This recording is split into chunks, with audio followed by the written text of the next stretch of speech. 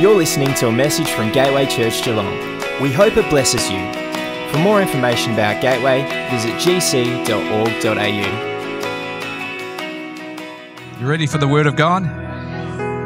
Following Jesus is obeying what He's asked us to do. I want us to turn in the Bible to a couple of scriptures first, and then we're going to ask the Holy Spirit to help us to minister the Word of God to you. It's great to be back in sunny Victoria. The temperature, a friend of mine from England rang me last night and I said, today is going to be, apparently in England they're having a heat wave of 35 degrees and poor old Poms are fainting everywhere. And I said, look, it's going to be 12 degrees today. And he said, well, that's sunbathing weather here, 12 degrees. I thought, Lord Jesus, help us. Luke chapter 24 and verse 49. Behold, I send the promise of my Father upon you, the Holy Spirit, but tarry in the city of Jerusalem until you're endured with power from on high. The Amplified says, clothed and fully equipped.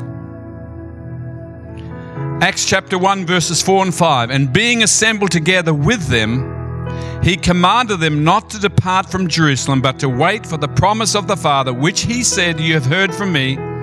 For John truly baptized with water, but you shall be baptized with the Holy Spirit not many days from now.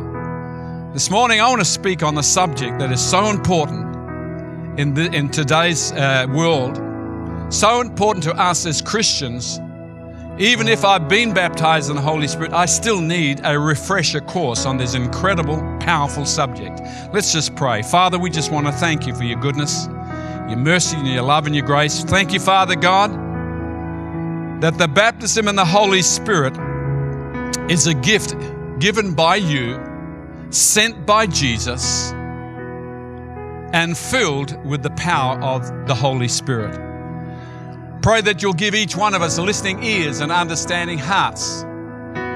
I pray, Father God, the Word of God will generate faith in our hearts to receive, to be open, to receive what you have for us this morning in Jesus' precious name.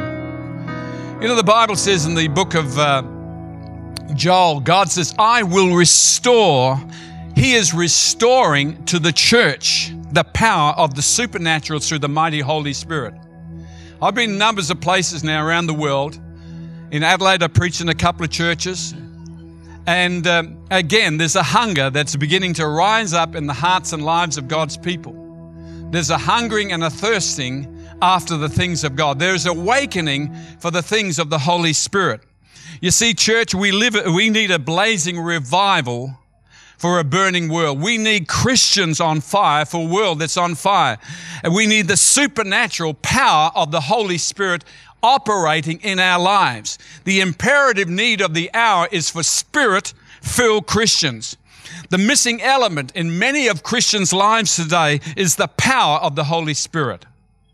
You know, a few years ago in Life magazine, there was an article or a picture of a straw, a fragile straw, that had penetrated a light pole. How can a fragile straw penetrate a light pole? It was during a tornado where the winds caught that straw and hurled that straw against that light pole and embedded itself in that light pole. Well, let me say to you that Christ has promised us power far greater than that. He has promised us in Acts 1:8, but you shall receive power after the Holy Spirit has come upon you. You shall receive power. The word of power means ability, efficiency, might. I don't know about you, but I need God's ability in my life. I need to learn to operate in the ability that God has given to us. I need His ability to do the things that He has asked me and called me to do. The next thing is sufficiency. That means there's no lack. Aren't you glad there's no lack in the things of God?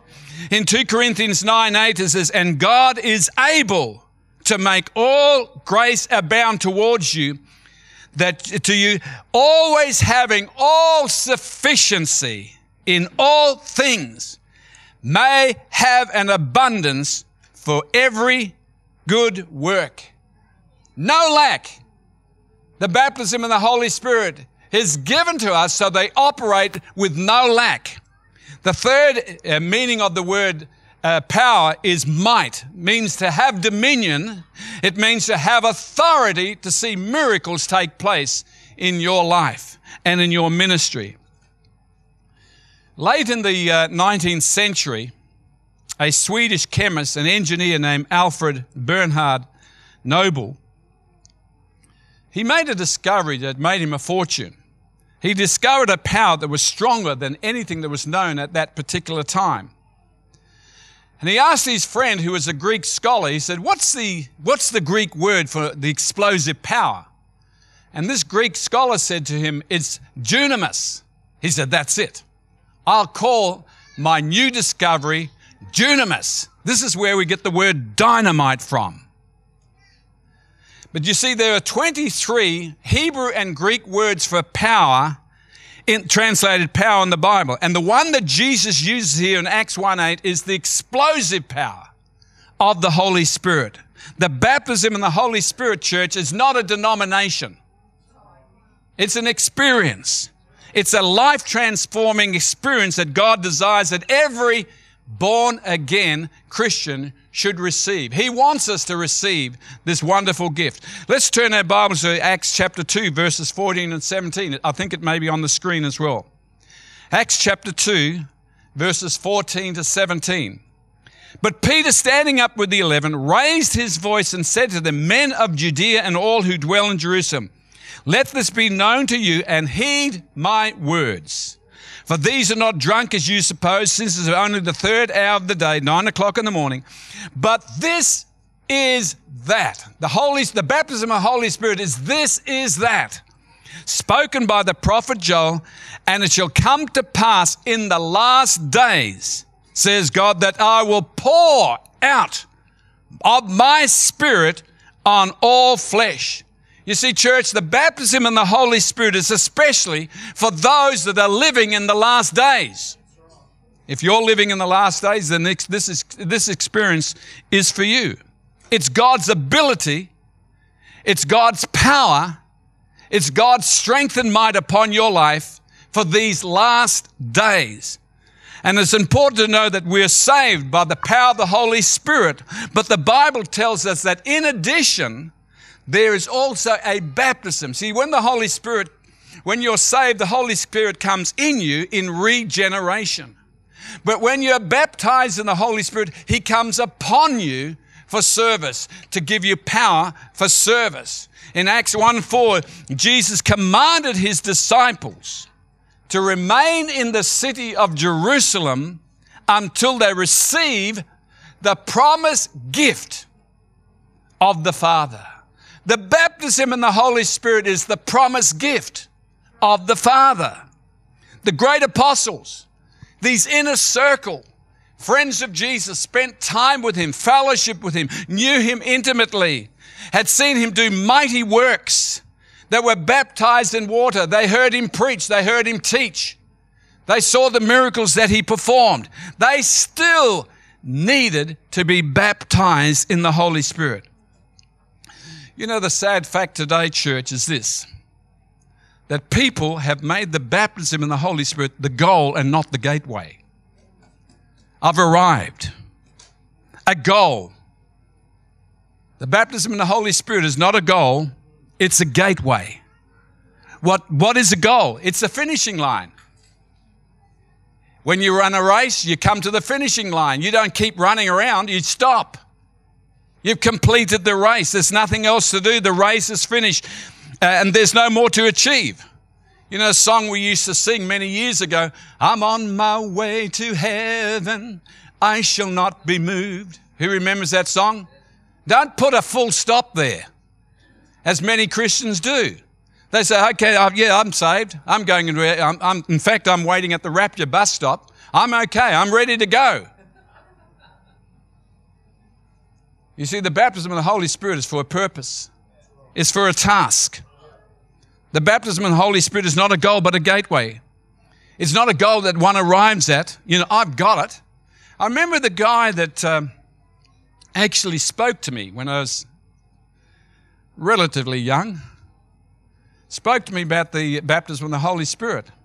And at first because of my denomination, I shied away from it, didn't want to have anything to do with it, but he kept on sharing me about the baptism of the Holy Spirit. But you know, when I had actually received the baptism of the Holy Spirit, he said, "You've got it now. That's it, you've got it." I thought, got what? It's not a goal. It's a gateway. A gateway is an entrance, an access into something greater. A gateway is a place where city fathers conduct their business affairs. A gateway is a place where kings meet to plan strategies to defeat the enemy. A gateway is a place where proclamations and celebrations are held. Listen, you control the gateway, you control the city. What do you think we're called Gateway Church for? We want to control the city, not in a bad way, but with authority, prevent the things that the enemy wants to bring into this city. The baptism of the Holy Spirit is a gateway to an ongoing growth and development in your Christian life. The purpose is to enhance your walk of relationship with the Lord Jesus Christ. And I want to speak to those that have already been baptized in the Holy Spirit. This is not just for those who hadn't been, but for those who have been baptized. That God wants to challenge you to fill you afresh with the power of His presence. That your walk of relationship, of intimacy with the Lord Jesus Christ grows from day to day. It opens the Word of God to you. Suddenly you see things you hadn't seen before in the Word of God. Suddenly things become fresh to you. I hadn't seen that before. I've read that passage over and over again. I can see it in a new light now. The baptism of the Holy Spirit is to strengthen and empower in your prayer life. I remember, for instance, when Glennis was baptized in the Holy Spirit, she got it before me, and so I was really grumpy and annoyed with God. I said, I read the Bible more than she does.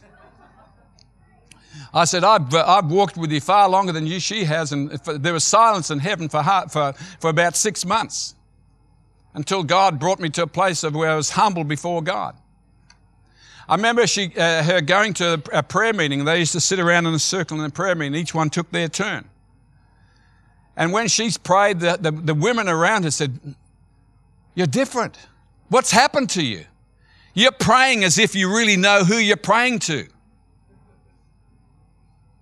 And the baptism of the Holy Spirit will enhance your prayer life because you're not praying nebulous prayers. You're praying because out of relationship with God.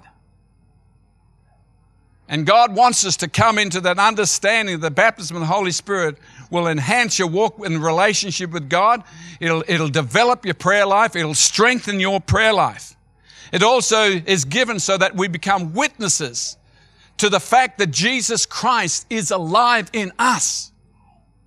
How are the world going to see Jesus unless they see Jesus in us? I remember, for instance, at work when I was in the printing trade, and I would continue to ask people, some of the guys, to come to the church, and many of them just didn't want to come. One day, this guy said, "Okay, I'll come." I said, "If you come, you'll see Jesus." So he came along, and he said, "Where's Jesus?" I said, "He's here." He said, "I can't see him." I said, "See the people. This is his body." He didn't get it, but I made a good statement.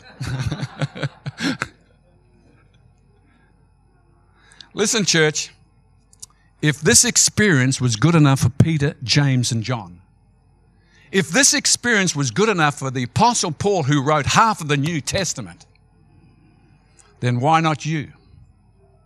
In Acts 19, 1-2, Paul found some disciples at Ephesus who lacked the knowledge of the Holy Spirit like many today. And he said, "Did you receive the Holy Spirit when you believed?" Another translation says, "After you believed, did you receive the Holy Spirit?" Paul had no doubts about their genuineness, the fact that they were disciples. But the apostle realized that something was missing in their lives.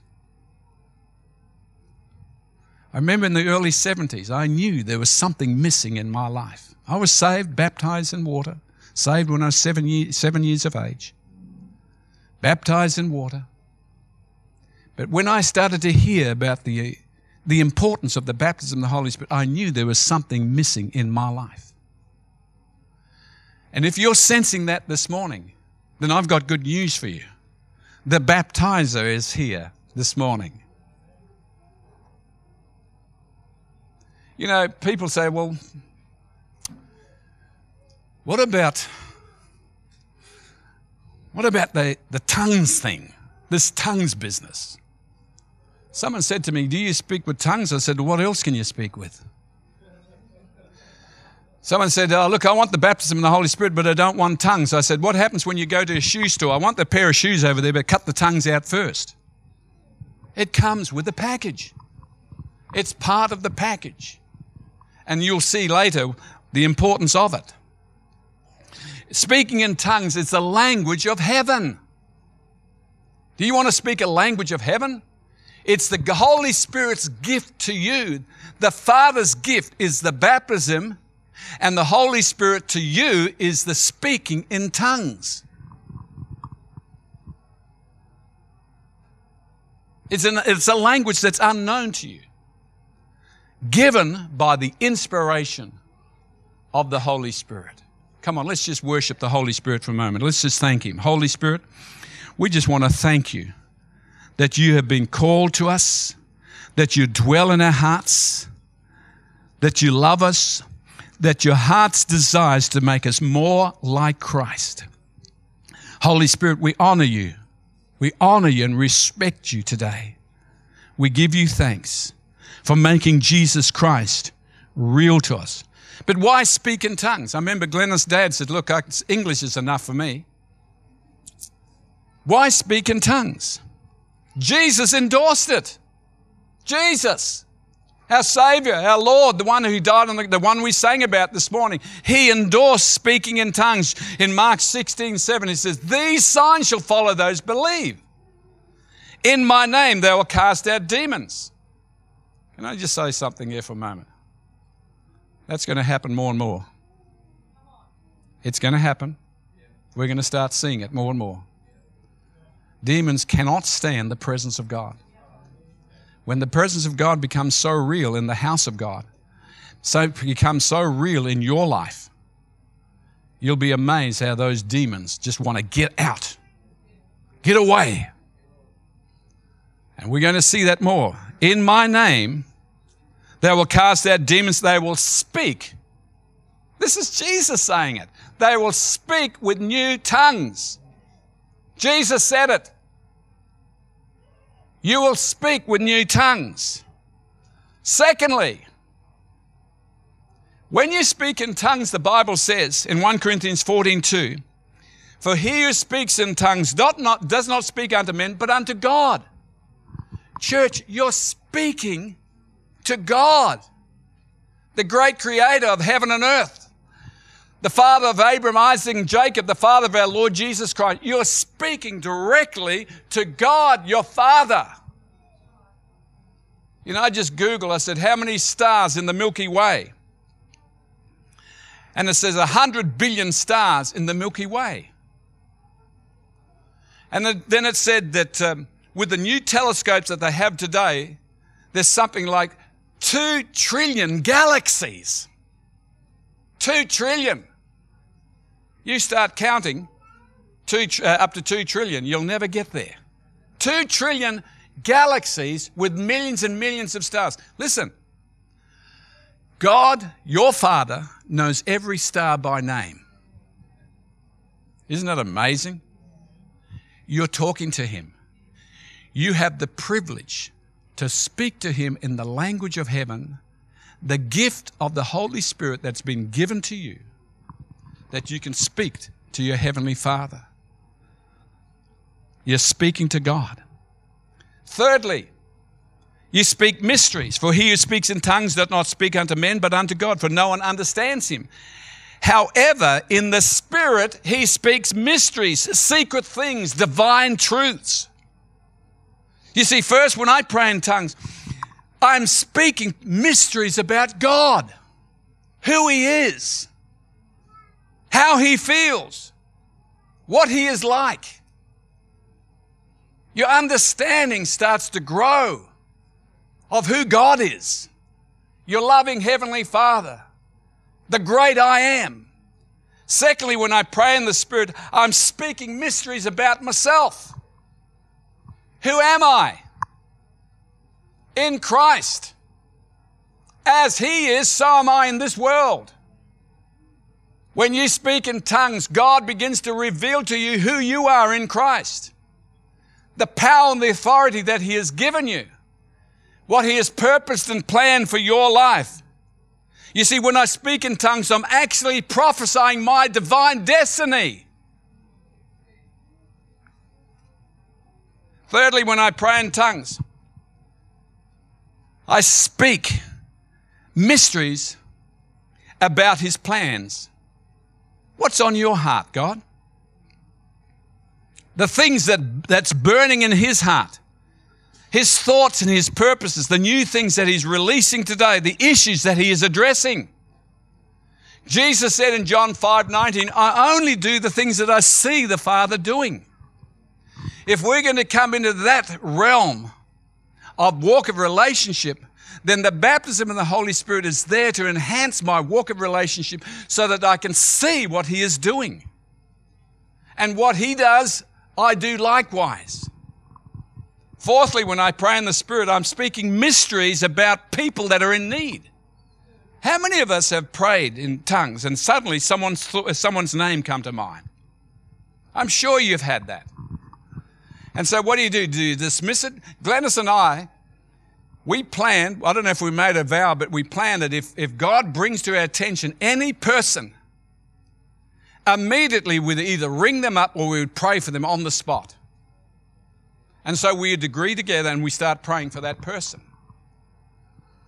Because when you pray in the Spirit, the Holy Spirit brings you the needs of people that come to your mind. Many times when I'm praying in the Spirit, I find myself thinking of that person, praying for that person. So now if the Lord brings someone to your mind when you're praying in tongues, begin to intercede for them. Ring them up. Ask the Holy Spirit, how can I bless this person? Speaking in tongues has prepared my spirit to minister to that person. And so what happens? I'm filled with faith for that moment that I can meet that person's need and speak powerfully in that person's life. You see, church, for many years, you and I'm sure you have as well, been gradually learning to partner with the Holy Spirit in releasing what He has deposited in our hearts. How many of us have often said, God, I want to be sensitive to you. What's on your mind? What are you saying to this person? What is this person going through? I was on the plane flying into Singapore. And you know, you have about 20 minutes before you land, and as we're playing, the attendant took her seat and she was sitting opposite me. The lady next to me, she was half asleep because she had drunk too much on the way. And it wasn't Coke. And the Holy Spirit said to me, tell this woman that everything is all right with her daughter. I've got her under my protection. So I said to her, I've just been praying for you. She said, really? I said, the Holy Spirit just said to me, or I just said God, just in case you didn't know who I was speaking about. I said, God said to me that not to worry about your daughter, that He's got everything under control and that He's protecting her.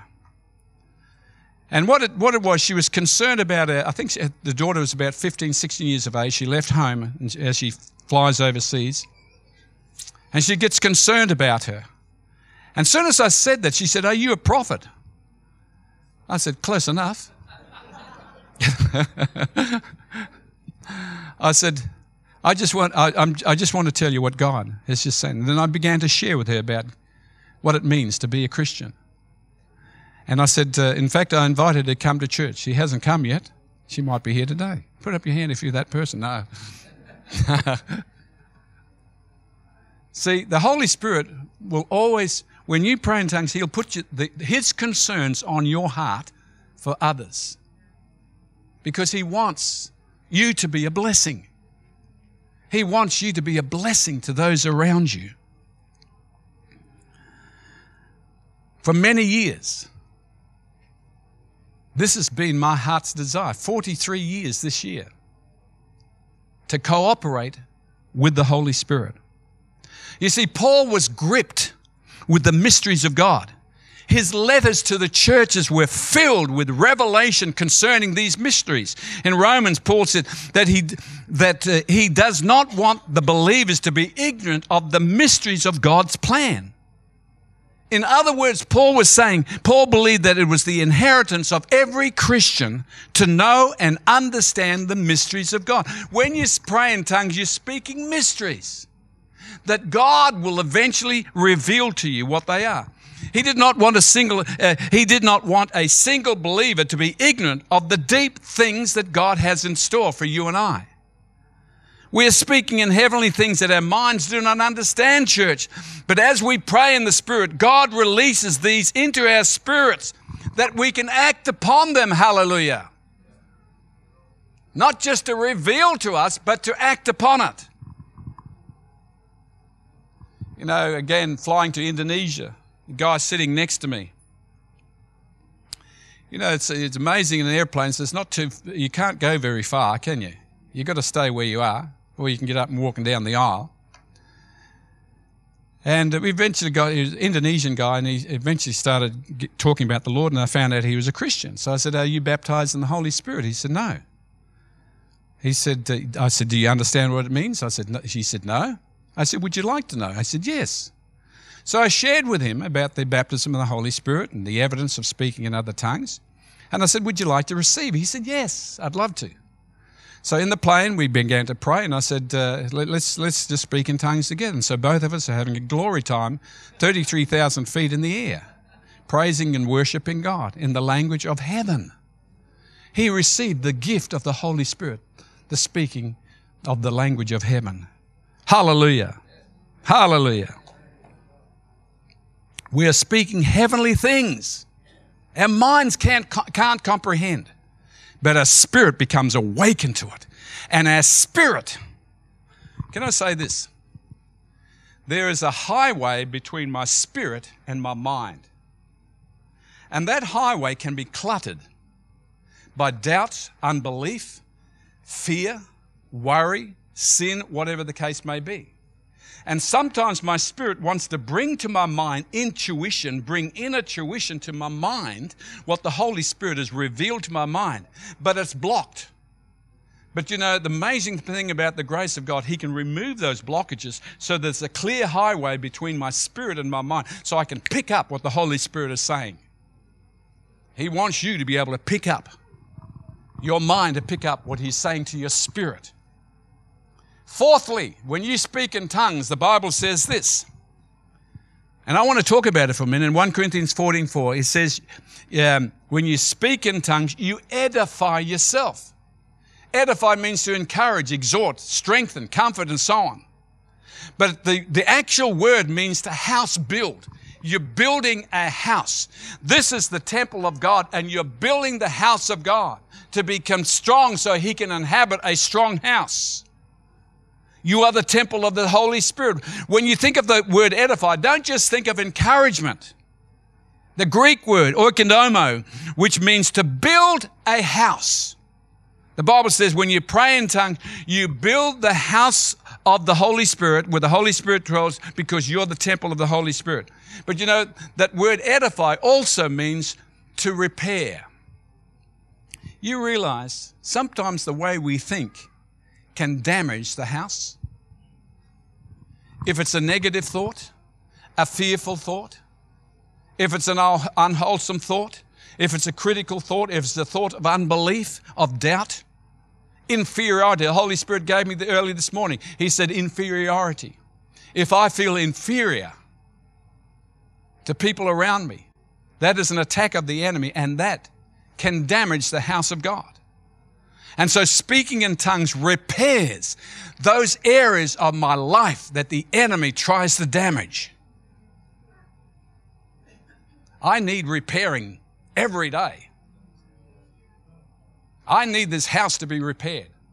I want the Holy Spirit to dwell in a house that's not being eaten by white ants, by thoughts. I don't want to be a POW. You know what a POW is? Prisoner of words. And some of you have been prisoners of words. God doesn't want you to be a prisoner of words. He wants you to be a dispenser of the word of truth in people's hearts and people's lives. In 1 Corinthians 14:4, it says, he who speaks in tongues edifies himself, but he who prophesies edifies the church. You can't edify the church, Jesus' body, unless this body is edified. This body has to be edified and built up. You can't build God's house, the church, unless your house is built up. I don't believe you can prophesy into a church or prophesy into a person's life unless your house is built up. Can you imagine someone comes to you? Pastor Phil, I'm just so depressed. And you're thinking in your mind, you think, well, I'm just as depressed as you. What do you want? Oh, could you pray for me? Could you cheer me up? I'm as miserable as sin, just like you. But when your house is built up, when you're edified, when you're strengthened on the inside, there's an authority, there's a confidence that rises up within you, and you lay hands on that person and you release them from that bondage and see the power of the Holy Spirit come upon them in strength and in power. I don't believe we can prophesy into a church unless my house is being built up. Number 5, speaking in tongues is a vehicle. Doesn't mean you get in the car and drive. It doesn't mean that. What I mean by that is 1 Corinthians 14:6 is, if I come to you speaking in tongues, what shall I profit you? Just imagine if for the last 20 minutes I'd been speaking in tongues to you, you'd be looking at each other and thinking, what's going on? You'd be saying to Pastor Grant, who invited this guy? When's he going to India? If I come to you speaking tongues, what shall I profit you? Nothing, unless. There's a word that says unless. Is it on there? Have we got it on the screen? Unless. I want to show you this. If I come to you speaking in tongues, what shall I profit you? Unless I speak to you way of revelation, knowledge, prophecy, and instruction, teaching or instruction. In other words, speaking in tongues brings you into the river where revelation flows, knowledge flows, instruction flows, prophecy flows. You know, the Bible says in Proverbs 21 verse 1, the king's heart in the hands of the Lord is like rivers of water. He directs the river wherever it's needed. The king's heart, that's you and I, in the hands of the Lord. There's someone down here that's discouraged. The king's heart in the hands of the Lord is like rivers of water, and he directs a river of encouragement to that person, a river of prophecy to that person. Can you see the incredible benefit of receiving the baptism of the Holy Spirit and receiving the gift from the Holy Spirit, speaking in tongues? Number 6, praying in tongues increases sensitivity. I cannot overemphasize this. When you speak in tongues, in fact, let's read from 1 Corinthians 14:14. For if I pray in an unknown tongue, this is from the Amplified, my spirit, by the Holy Spirit within me. The Holy Spirit has joined himself to my spirit. My spirit has become so attached to the Holy Spirit. Your spirit has become so attached to the Holy Spirit that the Holy Spirit wants your spirit to become so sensitive to his beck and call, sensitive to what he wants to do. There are times when you only feel, you can sense just the breath of God. And as we walk with the Holy Spirit, talk with him, fellowship with him, and pray in the Spirit, it's amazing how your spirit man becomes so sensitive to the Holy Spirit. Number 7, praying in the Spirit brings rest and refreshing. This is a powerful one for today, church. We're living in a stressful society. We're living in a society where people are stressed out to the max. And in Isaiah 28 verses 11 and 12 it says, with stammering lips and another tongue he will speak to this people, to whom he said, this is the rest, which rest with which you may cause the weary to... Are you weary today? There's a rest for you. Weary to rest, and this is the refreshing. There is a rest and a refreshing in praying in the Spirit. You know, when you see distance runners, they run along and the people on the side clap them, and then the people would rush out and give them a bottle of water. Often they just pour the water on themselves, over their heads, to refresh them so they can continue on in the race. There are times when we need to just pour out the refreshing upon us afresh. How do you do that? Praying in the Spirit. Praying in the language of heaven. God wants you to live a refreshed life. He wants you to live a restful life, not a stressful life. There's a difference between stress and rest. There's a difference between refreshing and being dry. I need to be refreshed daily. And I pray that you will respond for the altar call, those that have been baptized. I need a refreshing. I need a fresh refreshing. I need my spirit to learn to rest in Him in Jesus' name. You know, Frank Houston, Brian Houston's father, he grew up in the Salvation Army, and he had problems with depression. And so when he was baptized in the Holy Spirit, God spoke to him about speaking in tongues. It'll bring a rest and refreshing to him. So every day he would constantly, during his daily activity in his work, before he became in the ministry, he'd just pray in tongues. And he felt that heaviness, depression lift, and then come on again, lift, and then takes a while before it came back on again, lift, and then a longer time, and then suddenly he realizes that he was just operating and living a life that was pleasing to God, restful and refreshed in God. You can receive that today. You can receive rest and refreshing in the things of God. Number 8. These are only part of it. These are only some of the things. I'm only giving you 8. Praying in tongues is a weapon. That's not on your screen there, but it's a weapon of warfare. In Ephesians 6:17-18, and take the helmet of salvation and the sword of the Spirit, which is the Word of God. This is the sword of the Spirit. And then it says here, sword is which is Word of God, praying always with all prayer and supplication in the Spirit, being watchful. Praying in the Spirit causes you to be watchful. In other words, causes you to be alert. To this end, with all perseverance. Praying in the Spirit causes you to have perseverance, to hang in there, not give up. And supplication with all the saints. Praying in the Spirit. Paul speaks about in Ephesians 6 about the armor of God. Put on the armor of God. Have your feet shod with the gospel of preparation of the gospel of peace, and so on. And then he says, pray at all times in the Spirit. One of the great ways of praying in the Spirit is praying in tongues. It's a part of your weapon. I was speaking to Pastor Derek. He's the pastor at Horsham.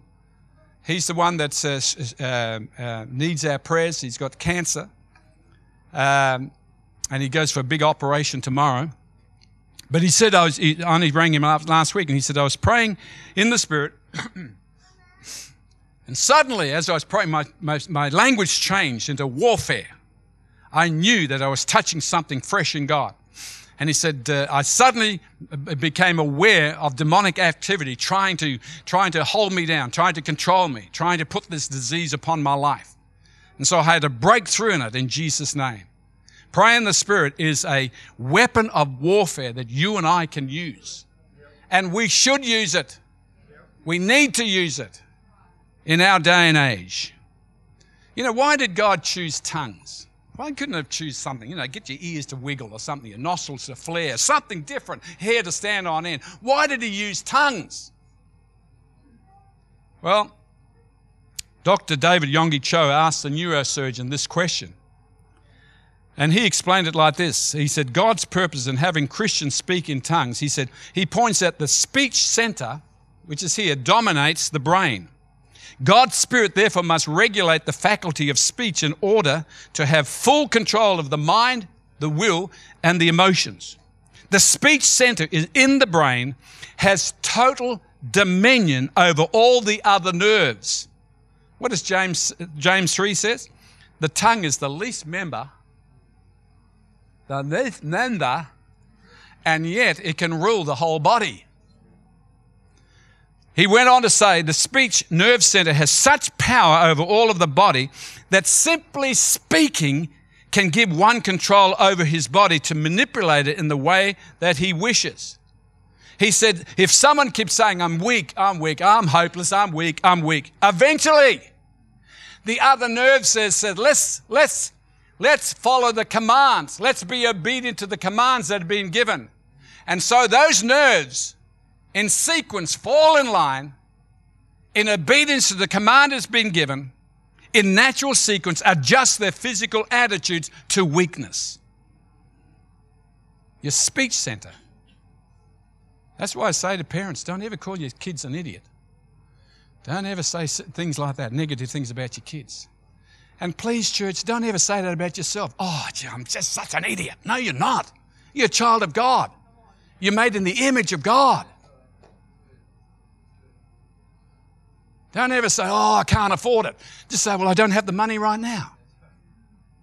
Change our language, church. Change our language with heavenly language. If your tongue is under the control of the Holy Spirit, then I believe your body is also under the control of the Holy Spirit. If I was to say to you this morning, are you full of the Holy Spirit? Yes, I speak in tongues. You know, you can speak in tongues and not be full of the Holy Spirit.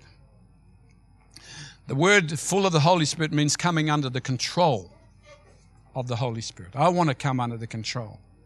I want the church to constantly stay in that state of being under the control of the Holy Spirit. I want you as Christians be in that state constantly of being controlled by the Holy Spirit.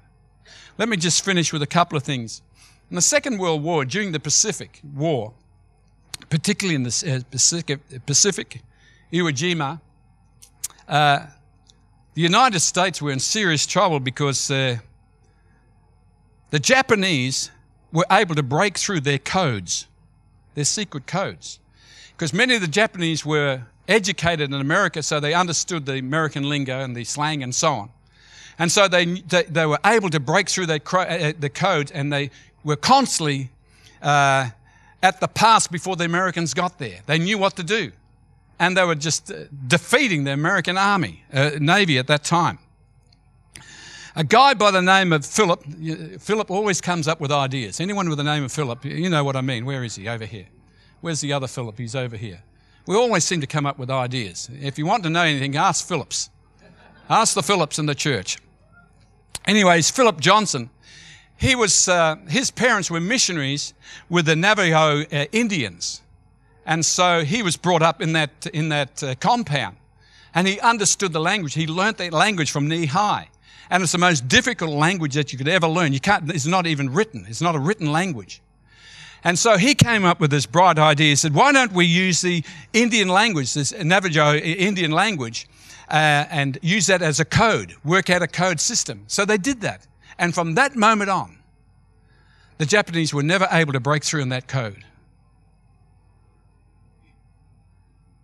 Here's the story. You have a code that the devil cannot break through on. You have a language that the devil cannot decipher, cannot break through. It's the language of heaven. It's the language given as a gift by the Holy Spirit that dwells in you.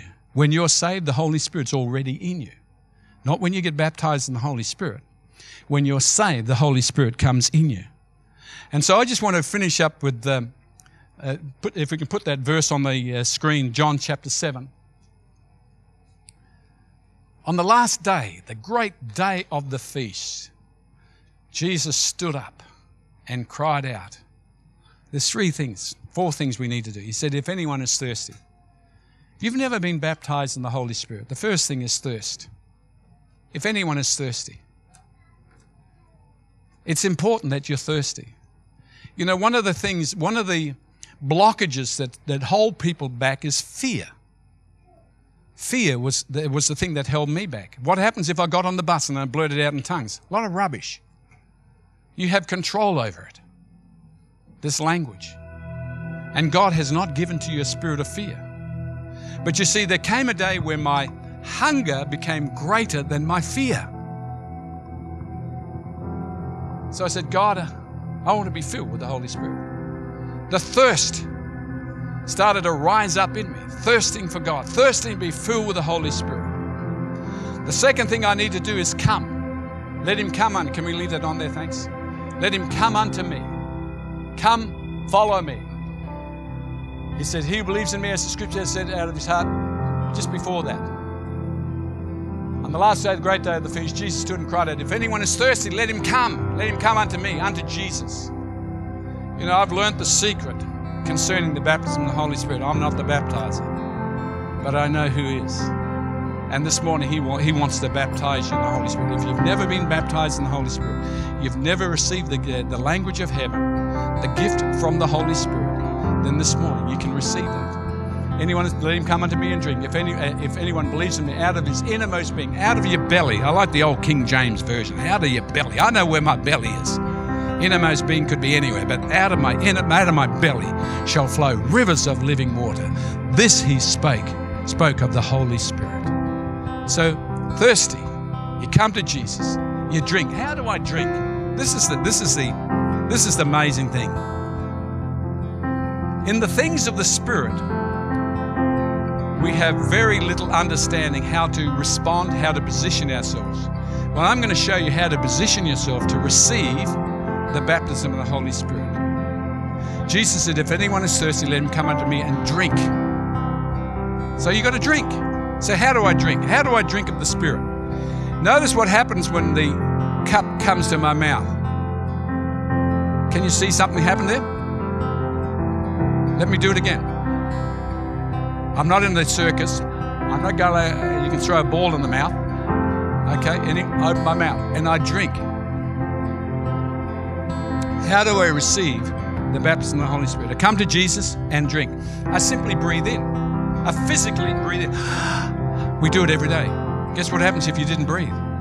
Pastor Grant would have to raise you from the dead. You know, you drink. I receive in Jesus' name. And as you breathe out, you turn the tap on. You offer your mouth. You just open your mouth and you breathe out. And you move your tongue. You just offer your vocal organs to the Holy Spirit. There's a river that's already inside of you. It's ready to come out. That river is about to flow. But it needs a tap to turn it on. And the tap is my mouth. But before I pray for you this morning, I want you to close your eyes. Every head bowed. The Apostle Paul made these words. In Romans 10, verses 9 and 10, he said, if you confess with your mouth and believe in your heart that Jesus Christ is Lord, you shall be saved. If you've never given your heart to Jesus, if you've never responded to him, you've never invited him, or maybe you had done it many years ago, but you know that you're not following the Lord closely as you would like to. But this morning, you want to follow Jesus closer than you've ever done before. If you've never given your life to Jesus, Jesus said, the Apostle Paul says, if you confess with your mouth that Jesus is Lord and believe in your heart that God raised him from the dead, you will be saved. I want to pray a prayer. It's the most important prayer that I can ever pray for you. And I want you to be included in this prayer. If you'd like to be included in this prayer, I want you just to raise your hands. Pastor Phil, I want to receive Jesus today. Anyone? Just quickly put your hand up, put it down. Let me see. One person has. Thank you. Anyone else? Another person has. Thank you. I see that hand. Anyone else? If you've never given your heart to the Lord before, you've never received Jesus Christ. Church, I want you to, could you follow me as we say this prayer together? And those people that raise their hands, why don't you say this prayer after me as well? Dear Lord Jesus, thank you for dying on the cross for me. I believe that you died for me particularly. I ask you to forgive me of all my sins. I truly repent of my sins. I'm sorry, Lord. Wash me with your precious blood. I open the door of my heart. I invite you into my life. Come into my heart, Lord Jesus. Be Lord of my life. From this moment on, I want to live my life for you. In Jesus' name, amen. If those two that have put their hand up, if you can see Pastor Grant afterwards, Pastor Grant's here. He will have a quick talk to you before you go, okay? Thank you. I want to pray for people that have already been baptized, but I sense the Holy Spirit wants to bring refreshing to you. Can I say this? Don't shoot me down when I say this. But unless you're not moving in the gifts of the Spirit, unless you're operating in the power of the Holy Spirit, then you need to be at the front. You need to receive. Unless you're seeing the demonstration and power in your life, don't put on any religious garb. Just say, God, I'm thirsty. God, I need the power of the Holy Spirit to operate again in my life.